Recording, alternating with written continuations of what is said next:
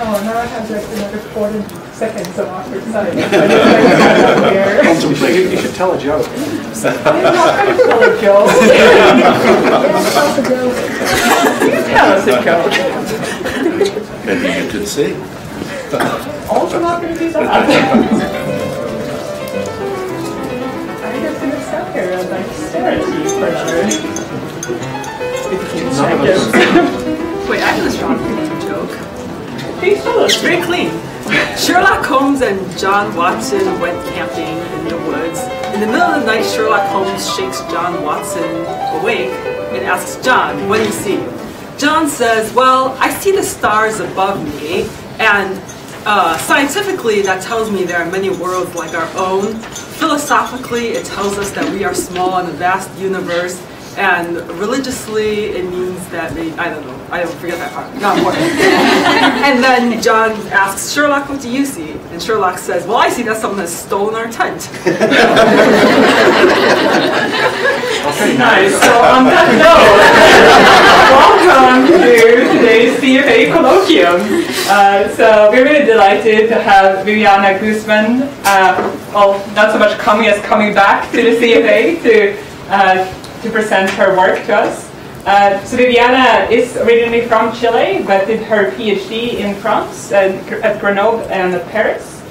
She then joined us here as a postdoctoral fellow in 2013. Yes, glad I got that right. I was here for 3 years, working mostly on ALMA data, looking at the chemistry in planet-forming disks. She then returned to Chile as a postdoc at ALMA for 2 years, and about a year and a half ago joined the faculty at the Católica in Santiago. So we're really excited to hear about what you have been up to in the past few years. So Viviana, please. Okay, thank you, Karen. So yes, I'm going to tell you a little bit about what I've been doing. I've been teaching also and doing very not fun stuff, but I'm going to tell you about the fun stuff that I've been able to do. And it's something that a lot of you are very interested. I'm very lucky to have this crowd of a lot of people interested in chemistry in protoplanetary disks. But I'm going to focus on a simple molecule carrying nitrogen. So that didn't work. Oh no. Sorry. Okay. There's one button that turns the screen off, so you hit it. Yeah, there's a up there. It's up on the up. Yeah. Find that button again. Okay, I'm just going to use this because I don't want to lift it up. Okay. It's not, it's still not here. It's on the TVs.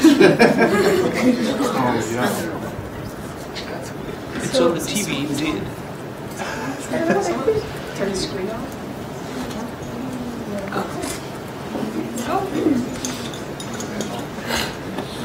So That's interesting.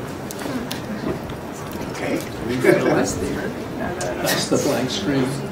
Karen, what did you do? Yeah, they're all on, so that's great. Wouldn't be at all. No, I wouldn't do that.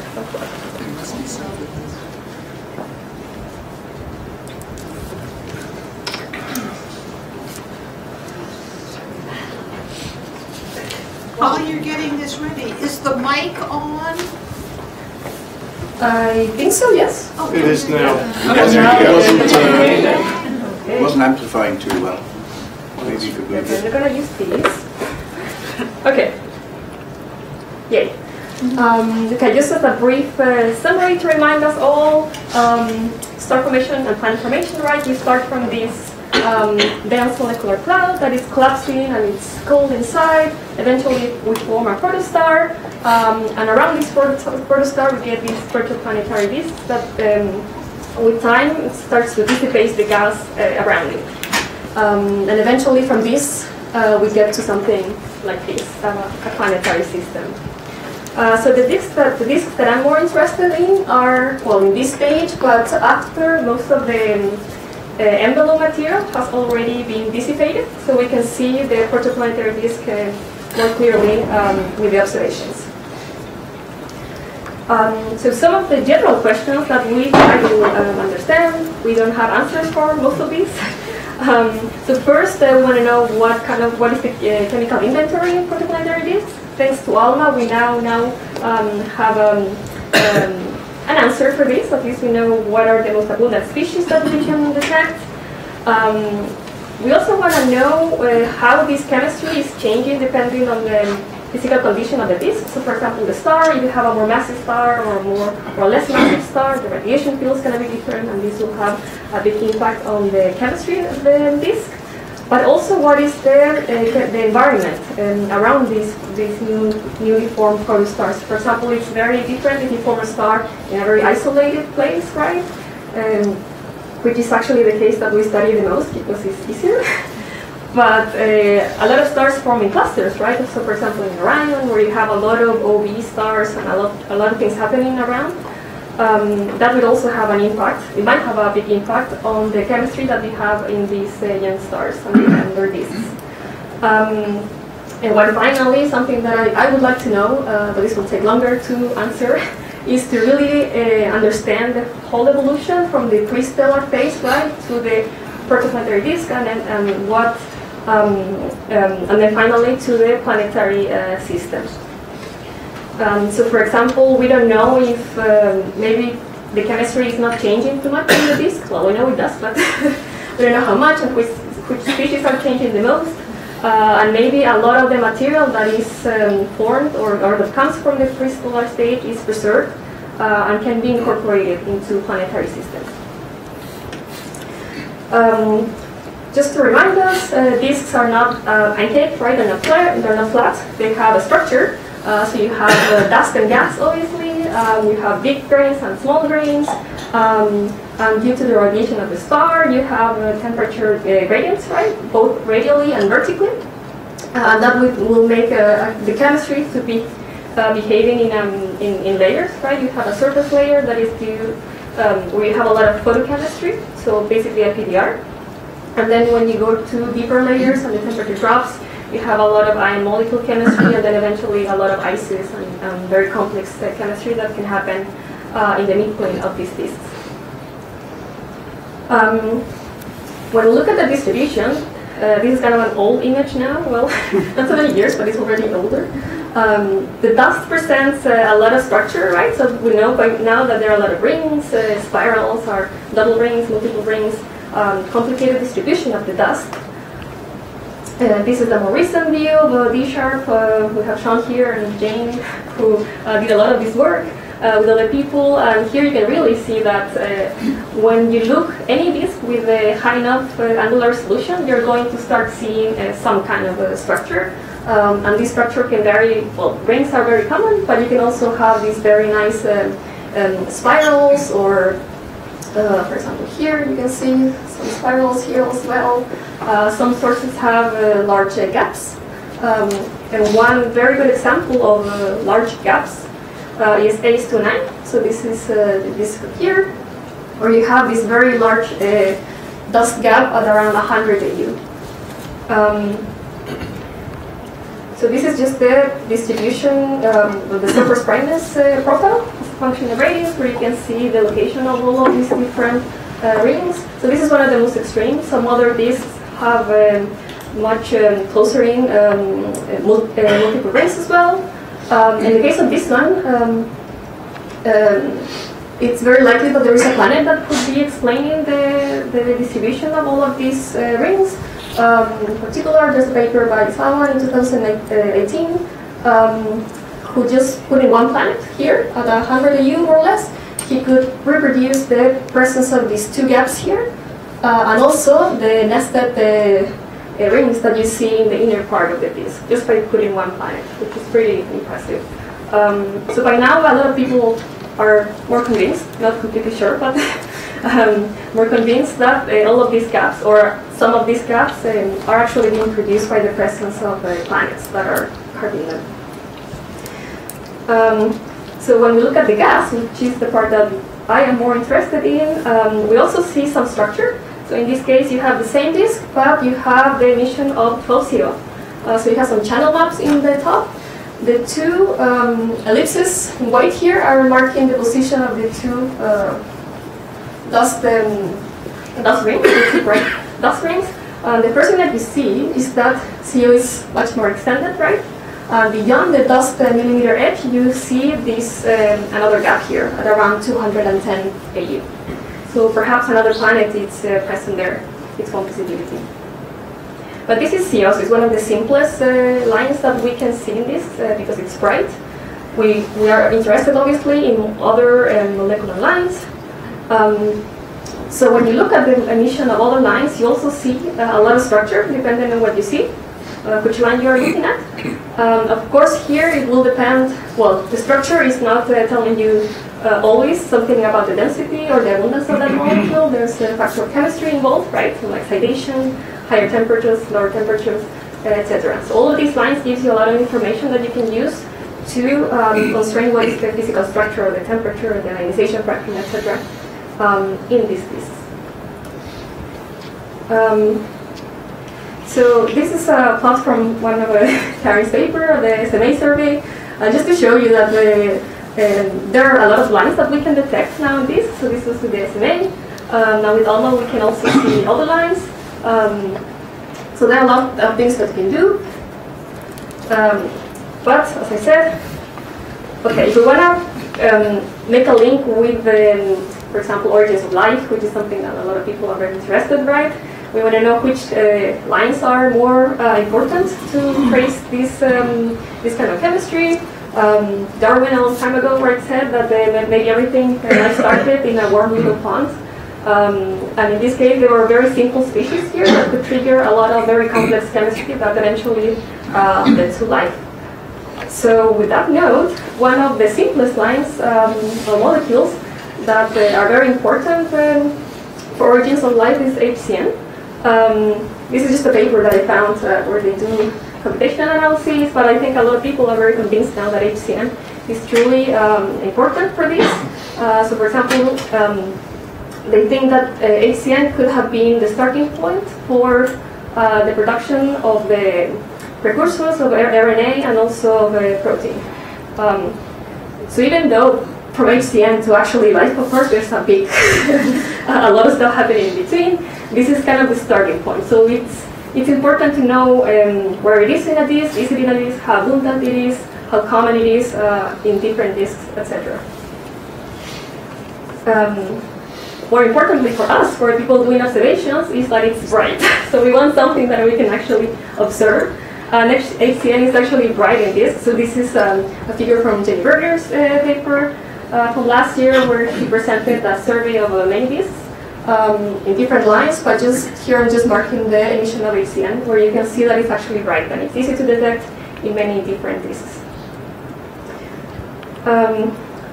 But another question now, so going back to this evolution of the chemistry, is the chemistry actually changing during the disk phase? Because if not, maybe we can just go back to studying crystal cores, seeing how much HCN is there, and just be happy with that, right? So one of the questions that we want to know is how much the chemistry or the initial HCN abundances are changing during the protoplanetary disk phase. And one very useful tracer to study this is to look at isotopic ratios.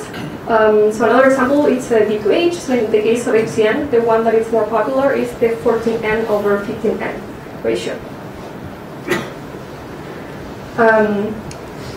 This is an interesting story, though, with a lot of questions, actually. So when you look at the fractionization ratio in HCN and other molecules, and 2, for example, across the solar system, you can find a lot of variation. So here, for example, well, this is from a review of Fury and Marty in 2015. Just want to note that in astronomy, we usually measure the 14N over 15N. In other fields, they measure the ratio the other way around, or they measure a percentage. So when you look at this kind of plots from different scientists, you may get very confused if the trend is going down and up. So in this case, you're seeing the 14N over 15N ratio here. So the main variations that you find is that if you look at the fractionization ratio in the sun, you find that it's very depleted in 15N. So the ratio is about 440. So it's the most depleted one. When you look at the different bodies in the solar system and also in the ISM. When you look at the value on Earth, it's a bit higher, 272. And then when you look at comets, the values are even lower. And they're all very consistent, and also for different species. So for example, CN or HCN, they all show very similar fractionation ratios of about 150. So there's a lot of variation in our own solar system. And then of course, if you go to the interstellar medium, so molecular clouds, crystalline cores, etc., there's a range of value. Some of them are really enriched in 15N, and some of them not so much. And also here you start to see a large variation depending on the molecule that you use to trace these fractionation ratios. So for example, HCN will have a different ratio compared to, in this case, the ammonia that's shown here, but it's much more depleted in 15N. So by seeing this gradient, you might think, okay, so this might be related to the chemistry that you had in the protoplanetary disk, right? Was the nitrogen fractionation changing as a function of distance from the star? Also, there might have been different reservoirs of nitrogen, right? Some that are more depleted in 15N, some of them that are more enriched. So this is kind of a nice figure from this review. This is my simplified view of the same. Just to simplify things. So this again is the 14N over 15N. You have the solar value there of about 440. Oh, yeah, one thing, okay, so this ratio is the same, but note that the scale is going down here, and mine is going up. So this is the kind of stuff that I meant, it gets kind of confusing.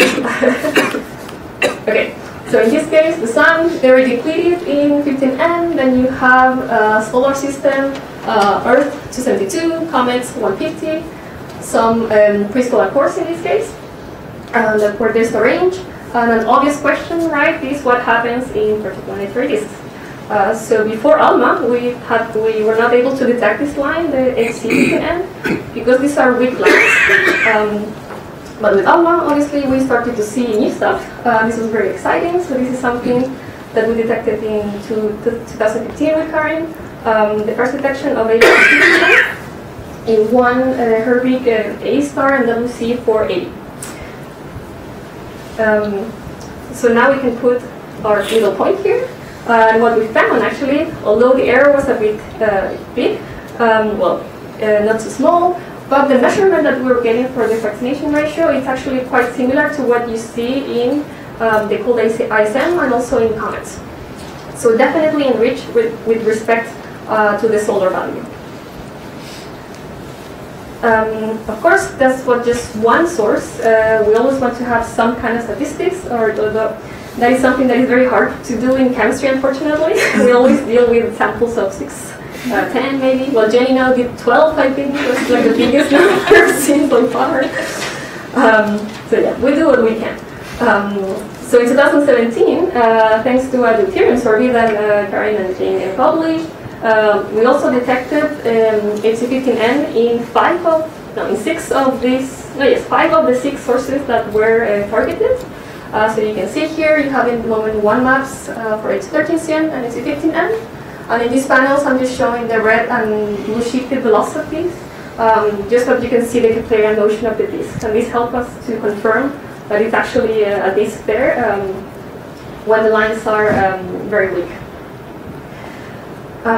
So we can put more points in our panel here. So now we don't have just MPL480, but we have a lot of disks. And what was a bit surprising is that they all have very similar fractionation ratios, all around between 100 and 200. And if you look at these disks, they're actually quite different. So here you have 4 Titori stars, so lower mass, 2 Herbig A stars, where we expect the temperature to be much higher. Their sizes are different, their ages are different, so you could have expected to find different fractionation ratios. But when you look at the disk average ratios, they're all pretty much consistent, and they're all very similar to values, to cometary values. So let me now go through what are the different fractionation pathways that can happen in this. So this is just number 2, where we expect to have Our ice is in the middle, colder, and then our surface is warmer. So one possibility is that everything is inherited from the ASM, right? And not much is happening in the disk. Another possibility to produce HC15N is at low temperatures, where you have efficient isotope exchange reactions. And then when you have photons, you can also have what is called a selective photodissociation, which is mainly the ability of the main isotopologue 14N2 to self-shield in comparison to the 15N, and this makes atomic 15N more abundant in the gas, and this one will go into HC15N, increasing the ratio of 14N, 15N in HCN. This obviously will be more important in the inner part of the disk and in the surface, where you have a lot of RUV photons present. So what could you expect to see if any of these mechanism is dominating in the observations? So if everything is inherited, right, you shouldn't expect this fractionization ratio to be changing too much across the disk. So you could expect a flat profile as a function of radius. If the cold pathway is dominating, this will be more important in the other disk where it's colder. So you should expect to see a fractionation ratio that is decreasing with the radius. And in the other mechanism, selective photodissociation, this will be more important in the inner disk where you have more photons. So you should expect to see an increasing profile of the fractionation ratio with radius. Easy, right? So you can just go observe and see which one matches. Okay, before that, another way to disentangle between at least the cold formation pathway and the selective dissociation is to compare to another fractionation ratio, isotopic ratio, that is the DCN over HCN. So in this case, these are values taken from a James paper, 2017. So it's the same disks. And actually, these observations were done simultaneously, if I'm correct. So the ratios are, so we don't have any problems with the calibration, for example, where we take, where we compare these two ratios. So what we see in this, or what we don't see here, it's a lack of a correlation. So this tells us that the cold formation pathway is probably not the one that it's producing the fractionation ratios in nitrogen that we are observing, because otherwise there should be some correlation with the DCN over HCN ratio, maybe. It's one hint that probably the cold formation pathway is not the dominant one. But I like more the idea of trying to see if we can resolve the profile to see if it's increasing or decreasing. But for that, of course, you need to have very high or good enough angular resolution so that you are able to resolve these profiles across the disk. Fortunately, in our sample, there was one disk over here that you probably already saw, V4046-. So this is a transition disk. There is a binary in the middle. It's quite old also, so it's kind of a weirdo in this sample. But this one has very bright HCN isotopologue emission, as you can see, in comparison with all the other disks. So this is our solution here in the beam. So you can see that we can try to see if we can resolve this isotopic ratio profile across the disk. So that's what we did in 2017. So this is the flux ratio that we found for H13CN over HC15N. And in orange, there is a model that we fitted. And our best fit model actually was a model that had an increasing profile as a function of radius. Although again, the beam is over there, so we call this the tentative increasing profile of the fractionation ratio with radius. But if this is true, then this is consistent to our selective photodissociation scenario, that it's more important in the inner disk compared to the cold pathway that should happen in the other disk. So after that, of course, we wanted to confirm that, and we asked for higher angular resolution observations with ALMA. In this case, we also went to another band 7. The previous observations were the 2 lines, so band 6. So this gives us some information on the excitation. These are the new observations, where you can see now that we actually resolved the inner hole that is seen also in the dust and in other lines. And these are the profiles of the 3 lines, HCN, H13CN, and HC15N. And now this is our resolution, so we have a much better resolution compared to the previous ones, so we can really now disentangle or confirm if this profile is increasing or decreasing as a function of the radius. And just by looking at these two profiles, you can see that this one is much steeper in the other part, so that already gives you a clue of what we're gonna find. So doing the fractionation ratio of the fluxes, this from the fluxes, we found, well, two things. One, that it's increasing as a function of radius, but also that in the inner disk, you can find very low fractionation ratios, so low values of the 14N over 15N, between 50 and 100, actually, between inside 15 AU. And that's pretty low compared to the values that we were seeing in comets, of about 150. One thing that nobody has asked, or maybe you are wondering, we are using always H13CN as a tracer of the Coulomb density of HCN. This is because HCN is optically thick, so you cannot trace the total Coulomb density, while H13CN, we expect it will be optically thinner at least. So we can use a 12C over 13C ratio, standard one, to convert the H13CN Coulomb density to a HCN Coulomb density.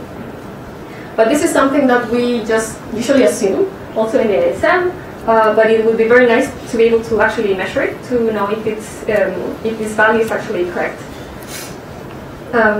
So yes, one question is, what is actually the 12C over 13C ratio in this? And one interesting thing about this data set, and some other data set that we're starting to see now, when you have good signal to noise and spatial resolution, HCN has an hyperfine structure, and this hyperfine structure allows you to derive better the Coulomb density, because the satellite lines are much optically thinner than the main line that it's usually what you see when you have low signal to noise data.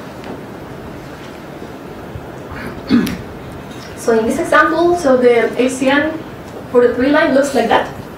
And what you see in the channel maps that are shown here in colors in the panels, also there's a video there. So you see first a pane, first component. That would be the first satellite line. Then you see this main line across the channel maps. That's the brightest, the more optically thick line. And then you start to see another little line, and that would be the third satellite line. So you can actually use this information to try and get a better estimate of the total Coulomb density of HCN using directly the HCN line. So in this case, I'm just showing the deprojected profiles on the top, and here in the bottom, you have the spectra average of different radii. Now there are very nice tools we've seen this week. Fish would have done this so much easier. Before a year ago, we have to do this on our own.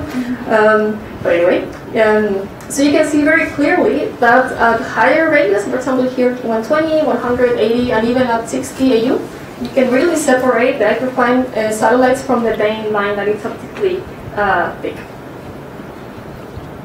So doing that, you can estimate the Coulomb density of the different isotopologues.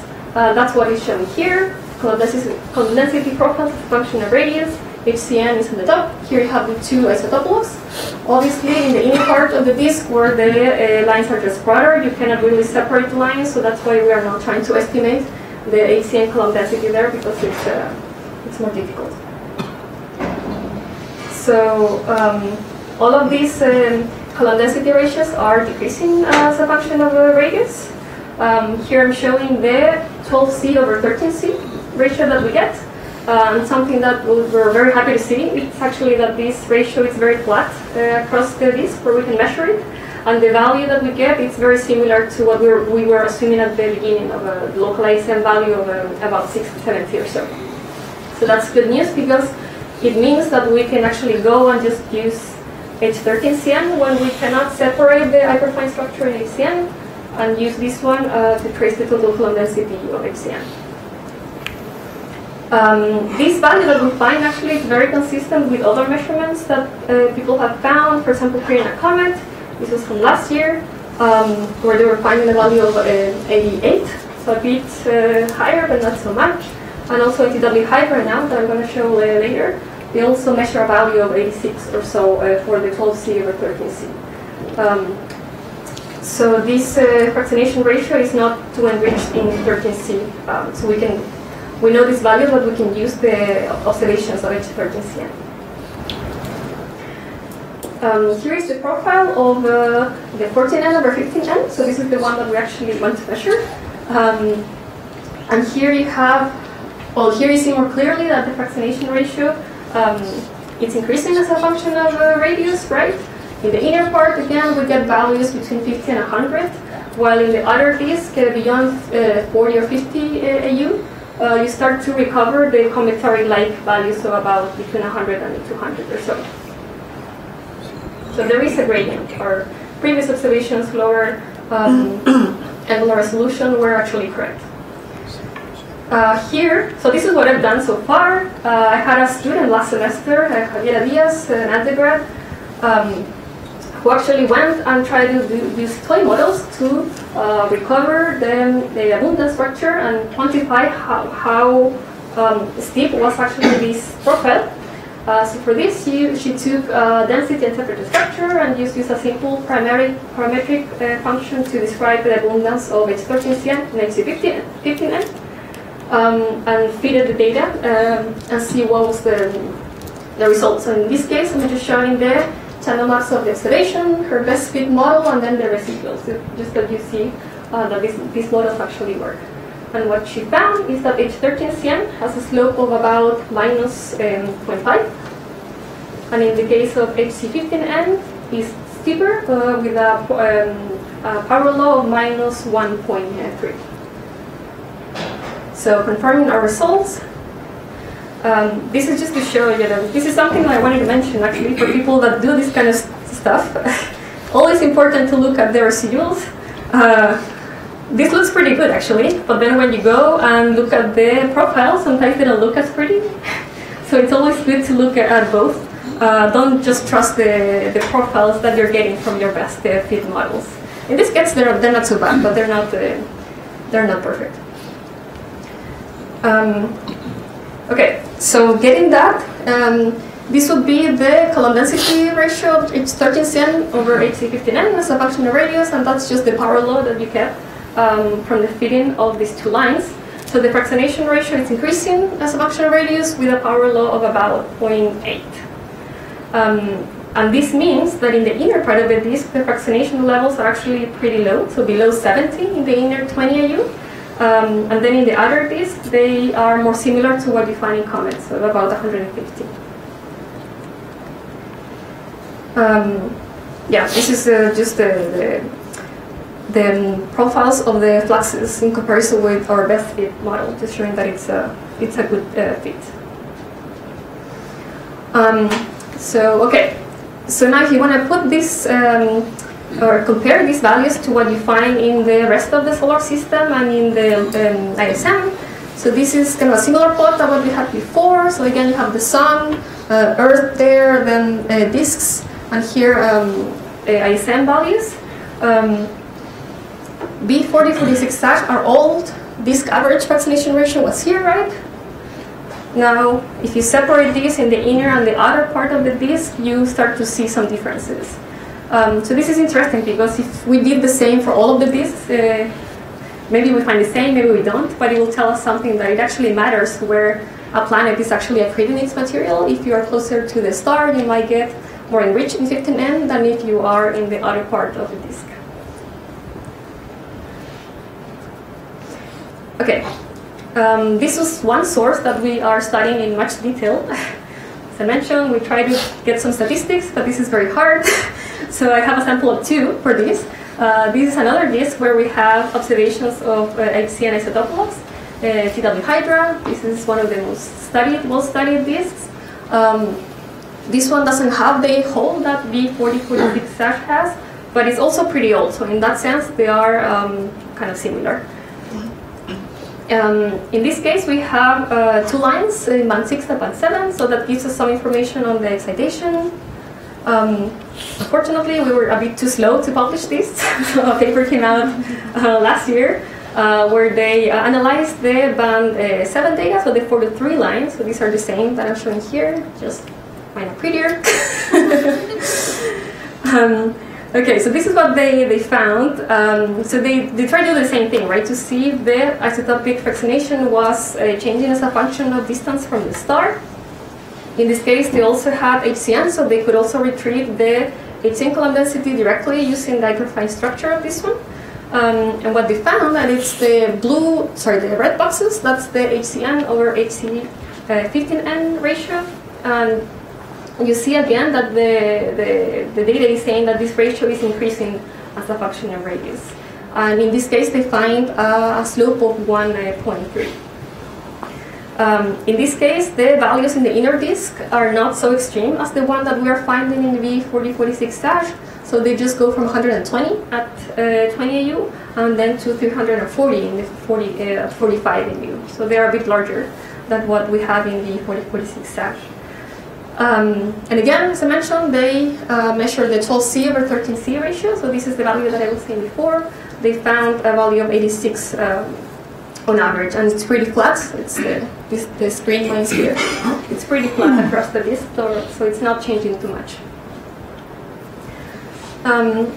Okay, so something new that we can do though with the data that we have is that we have the 3-2 lines, and this gives us some information on the excitation, so where the emission layer is coming from in the disk.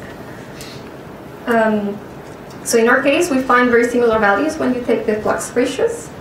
But we went and tried to do the similar study that what we did for V4046- to use simple parametric models to try to fit the data and find and quantify this power law.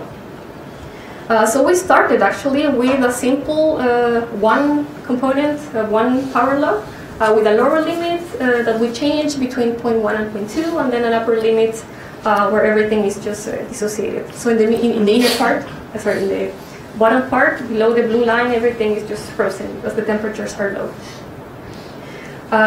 I was playing with these models for a long time, and no matter which set of parameters I chose or which lower boundary, I was always getting a lot of residuals here. So here are just channel maps again, observations, models, and residuals. So I went back to think, and I remember that when you look at the continuum profile, that it looks like this. There are kind of two slopes. So the inner part of the disk, about below 30 or 25 AU, you have a much steeper slope compared to the other part of the disk. So you could try to break this in two parts. And the reason that I looked at the continuum is because HCN usually follows the distribution of the continuum. Actually, HCN is always compact, and it's really tracing a similar distribution. So maybe this could help us to get a better fit. So what I'm doing is that just separated one power law in the inner part and another power law in the outer part of the disk. And actually by doing that, I was able to get a much better fit. Also, the lower limit that I could find for the boundary of where we put our HC15N and HC13CN, it's about 0.14. That means that the emission is coming from a rather temperate layer of about above actually 30-40 Kelvin or so. So that would be the result for H13CN. We still get some residuals, but we cannot do perfect. But it was much better than what I was getting when I was just using one power law. Again, the same for HC15N. This is weaker, so it was a bit easier to do. And just to check that this model can actually reproduce, well, we actually are fitting this together. So this model is able to reproduce the 43 lines as well as the 3-2 lines. And that's important because we want to be able to fit both together. So what you get with this is actually that the abundance profile in the inner and outer disk are different. In the inner part, so here you have the column density ratios, and here it's the ratio between HCN and HC15N as a function of radius for the three different models, just changing the lower boundary that we are using. This is the best fit that we find. And what you get is that in the inner disk, the fractionation ratio is not changing too much, and we recover values of about 120 in the inner disk.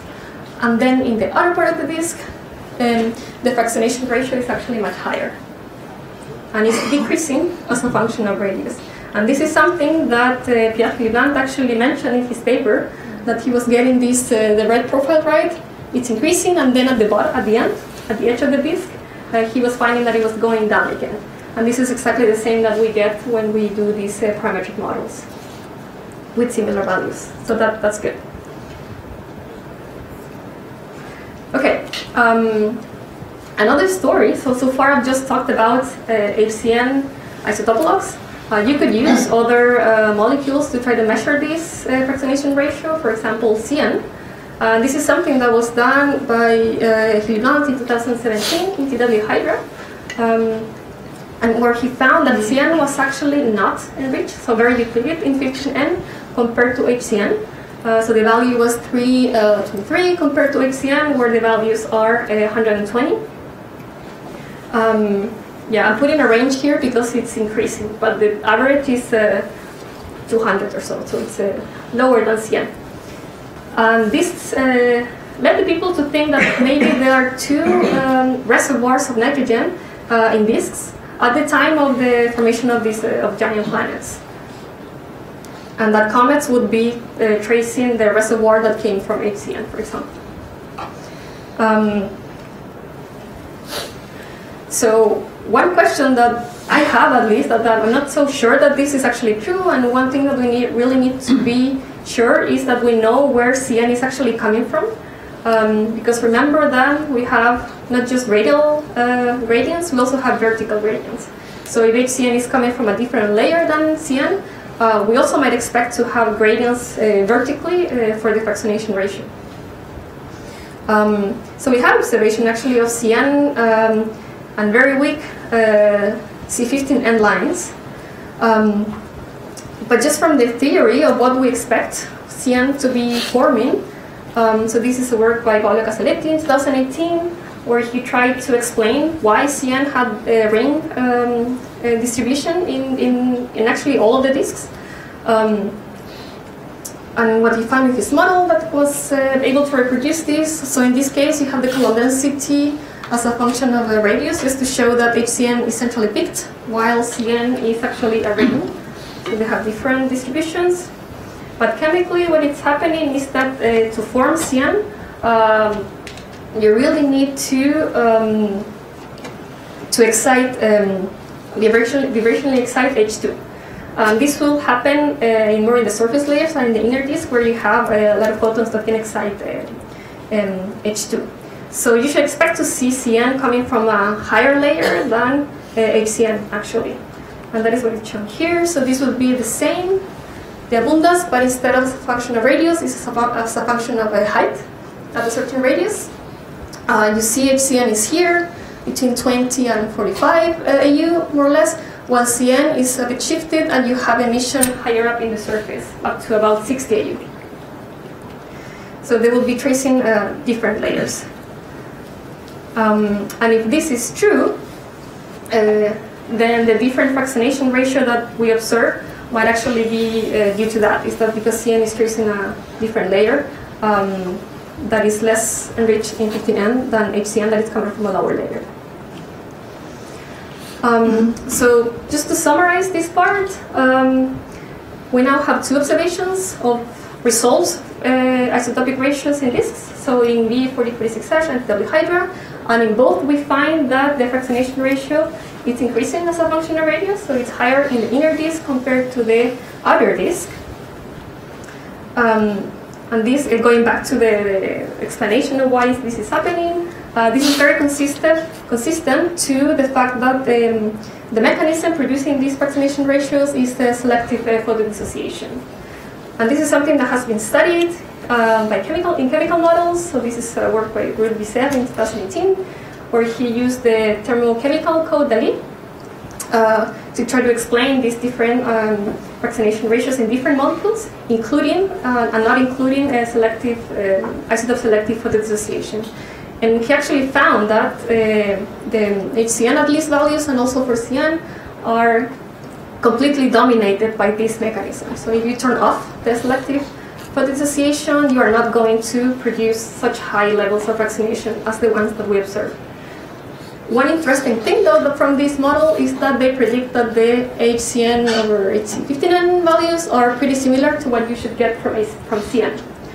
So just another thing to double check and look in more sources to really confirm if these values are different or not, and if that depends on the disk, etc. So takeaway from these studies of fractionation in disks. So the values that we find over the 6 disks, or 5 disks where we have detections, the ratios that we get are about 100 and 200. This is very similar to what you find in comets and in the cold ISM. In the 2 disks where we are able to resolve these profiles, we find that the fractionation is increasing as a function of distance from the star. And this suggests that there is a very efficient selective photodissociation in the inner disk that is enriching HCN in the heavier isotope 15N. And finally, one thing that remains to be studied in more detail, I think, is the difference between CN and HCN, the difference in the fractionation levels that we find for these 2 molecules, and if they are truly tracing similar layers or they are coming from completely different layers in the disk. Very briefly, I just wanted to mention, these are all very simple and small molecules. There are larger nitrogen-bearing species that are detected in disks. So the most complex ones are methyl cyanide and also HC3N. So methyl cyanide detected with Karim in 2015 in MWC480, a big AE star. This was kind of surprising but exciting at the same time. Very shortly, well, after a few years later, we are starting to see these lines in many other disks. So nitrogen-bearing species seem to be very bright in protoplanetary disks. So this is another example in TW Hydra by Ryan.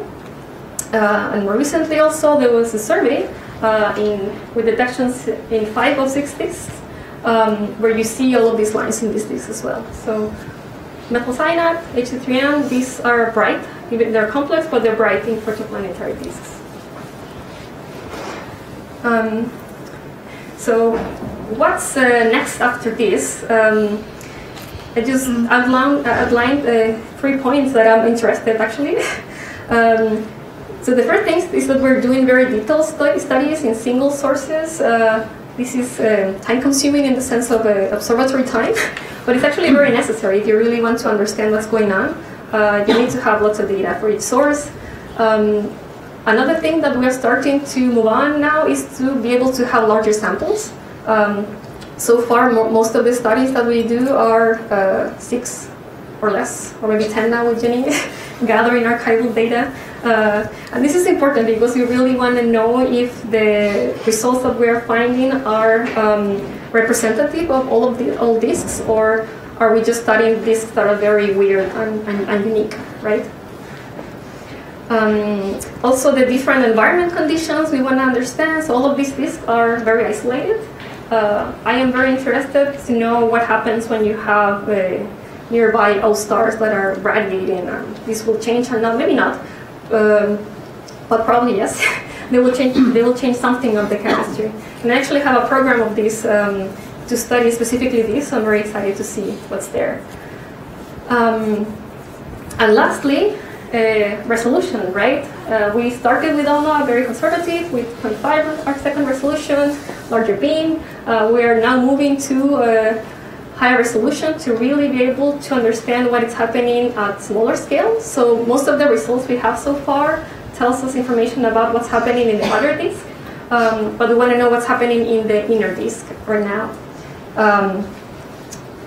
This is just an example of a detailed study that you can do in one source. So this is from Kastner 2018 line survey. In one source, the results was a very nice survey by Elsa Cliffs in TW Hydra.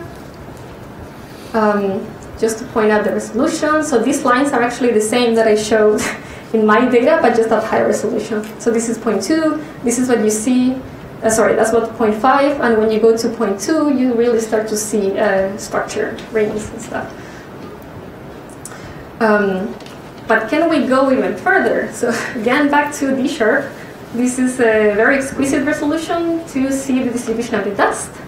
What is happening with the gas? That is something that we would like to know. That is why I'm here actually this week.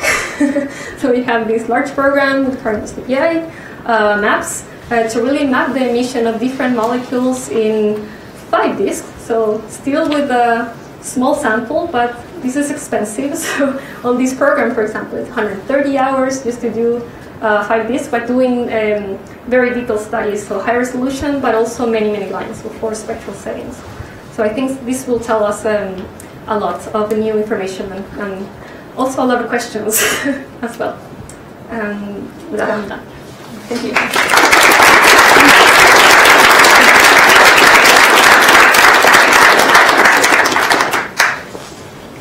Question, Jane. This isn't a question, but I think since Viviana was too modest to say it herself, Viviana is the co-PI of this ALMA large program. Well, we're 5 co-PIs. Thank you, Jane. And has taken significant leadership in leading the data reduction for this program. Yes. Thank you, Jane. That is very appropriate acknowledgement of this role. This is the fun part, actually. Josh.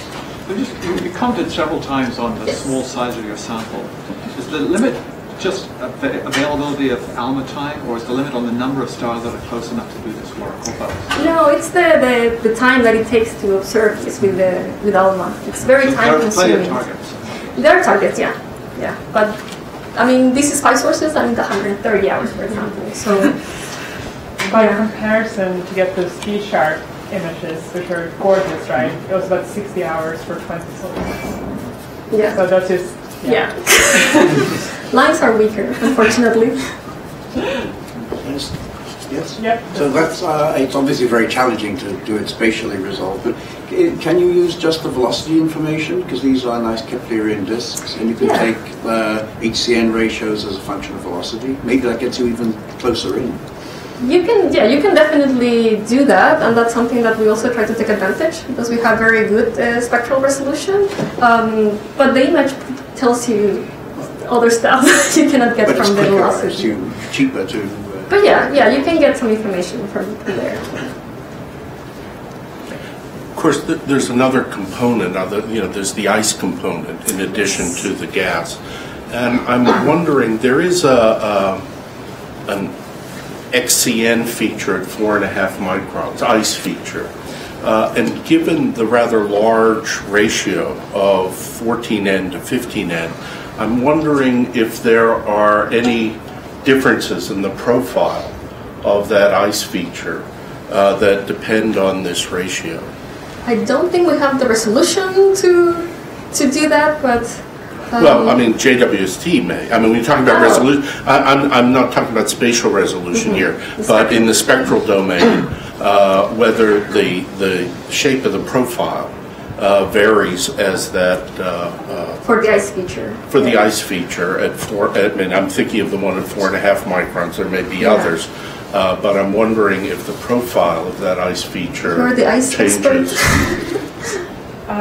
So I think in theory you could resolve the if it's HCN or OCN minus, like pure ice, you could resolve the differences between a 14N and a 15N feature. However, I think even with James Webb, we are not going to be able to see it, especially not in disks. I mean, even in the brightest protostars, this cyanide feature is one of the weaker ones, especially towards solar-type protostars. It's there at sort of a few per mil compared to the water ice features. So when you then drop another factor of 100, even with James Webb, maybe towards massive protostars you would be able to do it, but it would be hard even in those sort of extreme cases, I think, just from a sort of feasibility point. So when you say protostar, I mean, ISO saw the XCN feature, ice feature. That's right. But are you saying that you don't expect that to be very prominent in protoplanetary disks? So in NOMA's protostars, you do see it some at a time, but it's weak compared to what ISO saw towards the massive protostars. So they're extrapolating from there, like let's say that you have the same sort of CO2 to cyanide feature in disks compared to the protostars, it will be difficult to see in disks. Even like the normal cyanide feature will be difficult to see in disks. So then going another factor of 100 is. I will be very happy if we see the cyanide feature in disks, which I really hope we will. But I mean, even that will be quite challenging.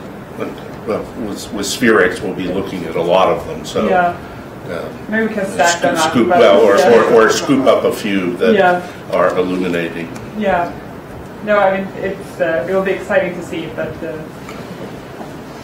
So you'll try, I guess. Oh, Jenny will try. So I'm very literal about words like reservoir of nitrogen. So where is most of the nitrogen in these systems? Is it in the molecules you're looking at, or is it in N2? N2, probably, yeah. Yes, basically the dissociation of N2 determines where probably CH. Yeah. Please quote. Yes, I was wondering, because in some of the plots that, for instance, showed the C12 over C50 ratios, especially when you go to like larger AU, it showed very large uncertainties compared to like some others where it was kind of the uncertainty was the same over the entire disk. So I was just wondering, what's the source of that? Is it just the luminosity of the... So for all of them, the uncertainty goes higher when you go, For 12C and 13C, it's just higher everywhere, so that's why it looked a bit worse. But yeah, this is sensitivity, that when you go to the edges, the RMS is just, when you're going into the noise, so the uncertainty just gets higher. Yeah.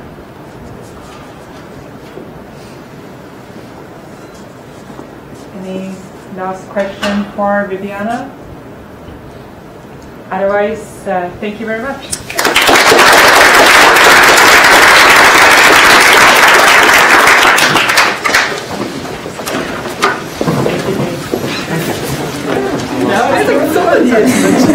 Yes, also, it's totally random.